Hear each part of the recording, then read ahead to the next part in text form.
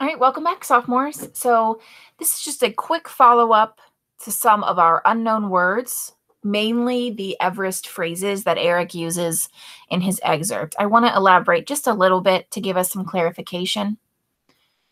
In my last video, I read the entire excerpt to you, and I kind of modeled a chart on Google Doc, right? Some of these are vocabulary words that I'd like you to look up on your own, right? Apprehension, ambient, arduously, descent versus ascend. Traverse was another one. Goad and corniced. Right now I'm going to address the phrases like call, leeward, crampons, south summit, summit, balcony, base camp, camp 2, Hillary step, Lotsie face, and then Sherpa and Sherpa prayer flags. We're going to do a fun lesson this week on Sherpas. It's a really interesting and fascinating culture. So let me jump back to our slideshow.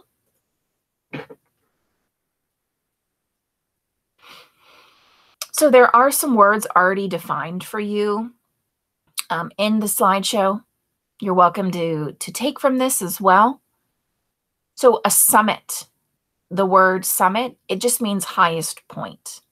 Okay, so there's many summits around the world, many high points.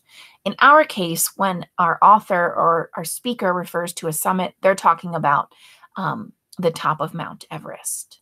Okay, we also have col, C-O-L. It just means the lowest point on the mountain. Leeward, away from the wind. So this is really fun. This crampon, maybe you knew what it was ahead of time. A crampon is just what you see. It is a climbing mechanism that attaches to your shoe, and it has spikes. You can see from the picture on the left with the black shoe, it attaches with those like blue straps, and the picture on the right shows it in use. So you can literally walk up mountains with these crampons. Pretty cool.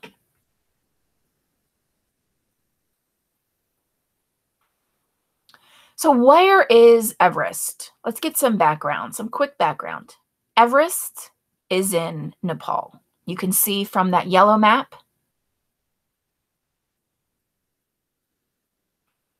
So noticing right here, we have where it's located in our world, right? If we were to look on the globe.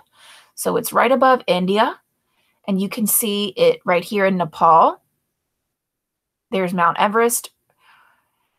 We have India here and China above it. So for my geography people, for my visual people, this is where we are looking. Now let's get an even closer view.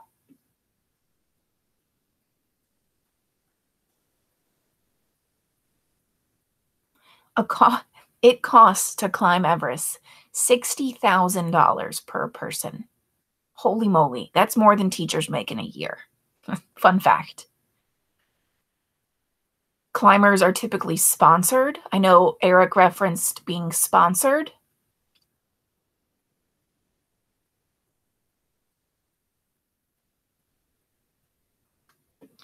And we climb up this way.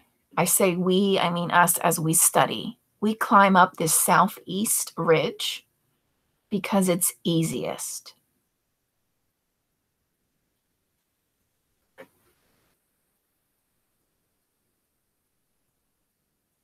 If we were in school, each of us would get a copy of this map. Okay. And when we do our virtual tour of Everest, we're going to be able to see what it's like in some images. It's pretty crazy in a really cool way. At the bottom, you will notice base camp. Okay, base camp. This is where Miss Stillwell would chill. I would be hanging out at base camp, enjoying the views. That's about as far as I would go. And then you notice it's called Khumbu Ice Falls. It's a treacherous path. We have Camp 1. We climb to Camp 2. Camp 3 and the Lhotse face. You can see that on the map. We climbed to Camp 4. We have the South Col, and then we make it to the top, the South Summit. One way up and one way down. Here's another view.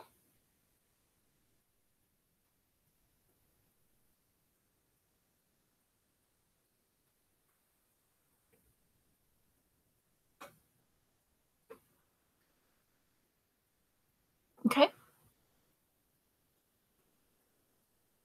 Just a really fun map of Everest.